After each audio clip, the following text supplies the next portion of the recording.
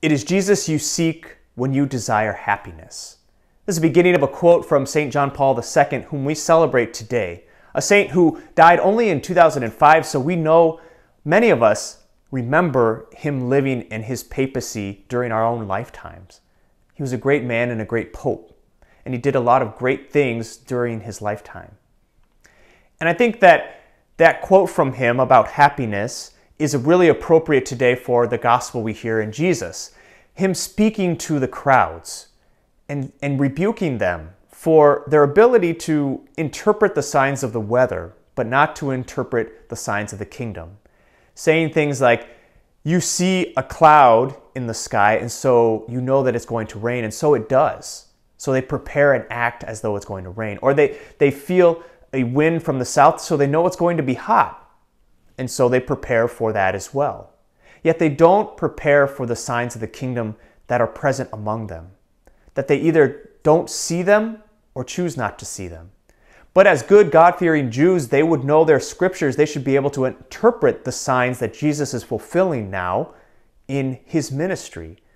His healings, his miracles, these are the signs of the kingdom that have been foretold, and they don't act in accord with that. St. John Paul II, for his part, did act with this kingdom mindset. He worked extensively for peace in the world. He did relations with nations who were going to go to war with each other and helped prevent that war from happening. He did this in many places.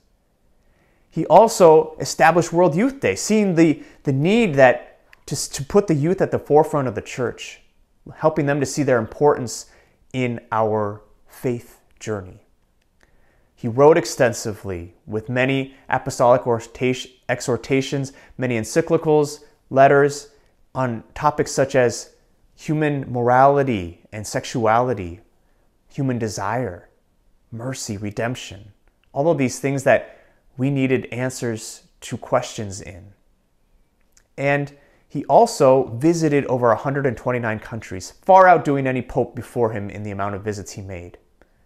He saw the urgent need to act because he lived in a world where there was a lot of war, a lot of moral corruption. And today is no different. It might be even worse today, where we live in a world that still is so in need of Jesus, and the signs of the kingdom are still very present among us. Even more so. And so we pray today that we might have that same confidence to act in accordance with those signs like St. John Paul II, to not put them off or to ignore those signs.